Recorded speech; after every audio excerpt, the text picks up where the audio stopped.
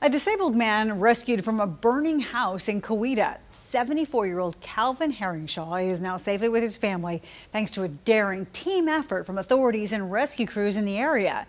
2 News Oklahoma's Mason Morrow shows us the sights and sounds inside the collaboration to get the man out alive.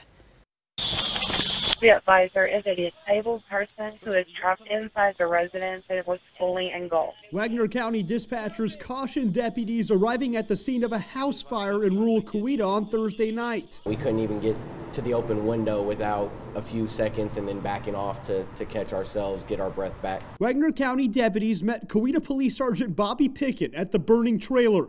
The first 4 on scene tried to break through a side door, but the air inside was too hot to bear and too hazy to breathe. We've tried to make entry. It's getting too hot for us. We had to back out. We couldn't see just a few feet past our face. Officers shouted at 74-year-old Calvin Herringshaw trapped inside the home. Talk to me, man! They couldn't get through to him. Where you at, buddy? After minutes, Pickett made contact with Herringshaw. He saw him sitting in a chair facing the wall, unable to save himself. He can't move. But officers weren't equipped to save him either. It was hard not knowing where the guy was. It was even harder when you could see him and there was nothing we could do besides talk to him. The focus was just, we got to figure out a way to get him out. Coweta firefighters arrived in just the nick of time.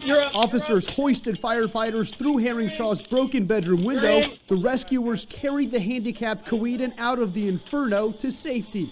Okay, they've got him. Here we go. But they were able to get the individual out. An all-hands-on-deck moment of heroism from a few of Wagner County's finest. It's just like going into a big game with your friend. Unfortunately, the game is somebody's life, and we always play to win. In Coweta, Mason Morrow, 2 News Oklahoma.